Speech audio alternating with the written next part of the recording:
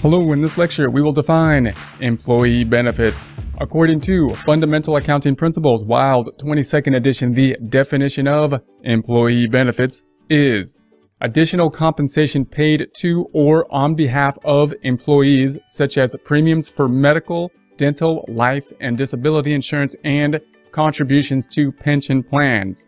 When we're thinking about employee benefits, we're really thinking about those types of compensations that are not cash most of the time.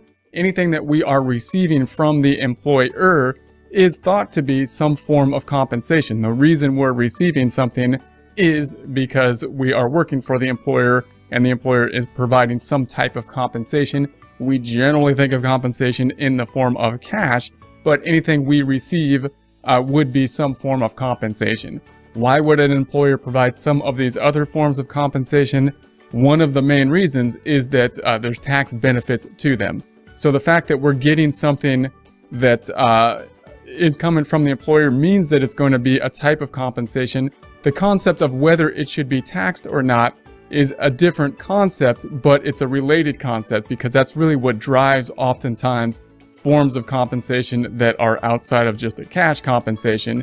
If we take a look at the W-2, for example, we could have certain types of fringe benefits. Again, fringe benefits being things that we are receiving that aren't cash. And note that some of those fringe benefits, at least, are still going to have to be reported on the wages in terms of line 1 on the wages that we would then have to report and be taxed on.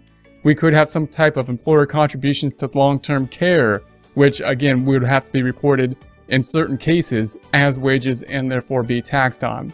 If we look at the Social Security wages, this is going to be wages related to payments of Social Security, just to show the difference in these types of wages for federal income tax to Social Security to Medicare.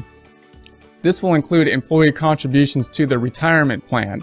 Note what the difference here is that in line 1 of the W-2 doesn't always report accurately what the actual wages are for the employee, because we could have pulled some things off that are not taxable but are really still compensation. For example, if the employee put money into a 401k or some type of retirement plan, it's possible that's not included in line 1 because it's not going to be taxable, but it is still a form of compensation.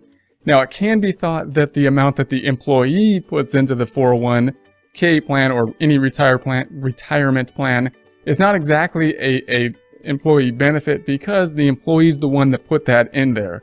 But in another sense, at another level, the fact that there is the option to put money into a 401k plan is a large benefit to employees, in the sense that the employee can put a lot more money into that retirement plan than they otherwise would be able to most of the time if they were having to set up their own IRA account or something like that. So the point is that line 1 of the W-2 isn't always the most accurate reporting of what was actually earned during the year. Line 3, the Social Security wages, could have a cap on it. Oftentimes the Medicare wages is actually the most accurate number in terms of what was actually earned in terms of the W-2. If we look down here in line 12, we could have the reporting of the employer contribution to the retirement plan.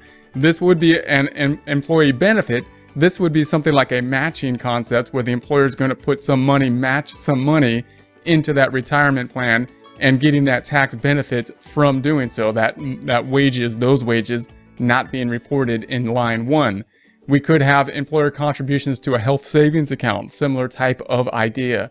We could have an employer-sponsored health coverage. Again, similar ideas. There's tax incentives for these, and that's really what often drives the necessity for that to happen. The employer is able to give the employee more by allowing these tax cuts and these tax breaks. Accounting. I don't know anyone in accounting.